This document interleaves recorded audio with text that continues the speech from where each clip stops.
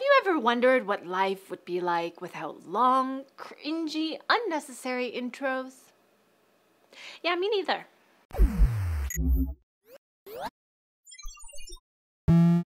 Today, Google announced on their Android dev blog that they'll be launching the third developer preview for Android Wear 2.0. The most notable addition to Android Wear 2.0 is the inclusion of the Google Play Store. This will, of course, allow users to download and install apps directly to the watch without having to install them first on the phone. It is also the beginning of allowing Android Wear to be less dependent on phones. This all sounds fine and dandy, but the company also announced that it will be delaying the launch of the update from this fall to sometime early 2017. The reason for the delay is not because of specific hardware delays, but instead it allows Google to hit the quality requirements it has for Android Wear.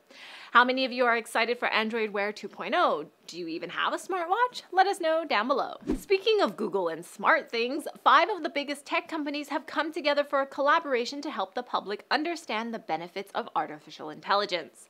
Those companies include Amazon, Facebook, Google, IBM, and Microsoft. They're calling this collab the Partnership on Artificial Intelligence to Benefit People in Society, or Partnership on AI for short.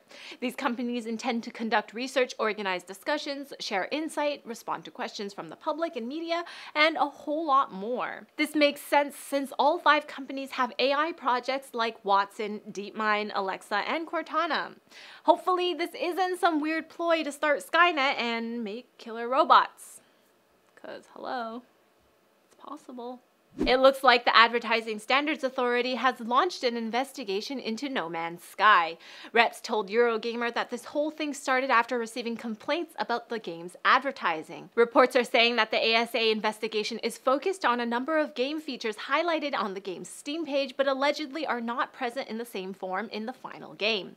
Features like ship and animal behavior, load times, overall graphics quality, and much more. The ASA has already contacted both Hello Games, the developer, and Valve, and have asked them to respond to some questions relating to the online marketing for the game. It's time for...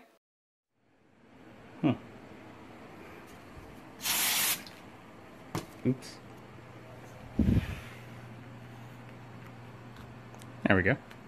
Very creative, Andrew. I like it. Send us your submissions of Snippy Snippets and our other news segments on Twitter. The Raspberry Pi gets a visual overhaul through the Pixel desktop environment. Google's Express home delivery service is expanding in the East Coast with 13 more states. More consumers will now be able to get items from stores like Whole Foods, Staples, and Costco without leaving their home. Looks like we're all going to start looking like the humans in the movie WALL-E. Speaking of Google, a new Google Map update adds OK Google voice commands to the app. According to US regulators, it's not only Samsung phones that are exploding, but some washing machines have also been exploding. Samsung just can't catch a break here. And reports are coming in saying that Spotify is looking to fortify its product against Apple Music and may be looking into buying SoundCloud. Sources for all of today's news stories can be found in the NCIX forum post, linked in the description. Last week I asked you guys to send me some jokes and you guys did not disappoint. So here's one from Gleb. 2 fishes in a tank. One fish asks the other, "Do you know how to drive this thing?" Good one.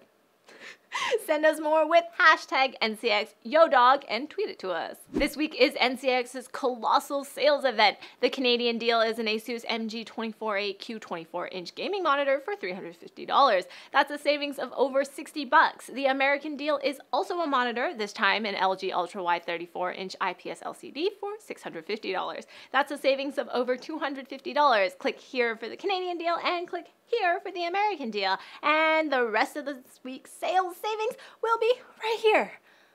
Okay, and it'll be down below too.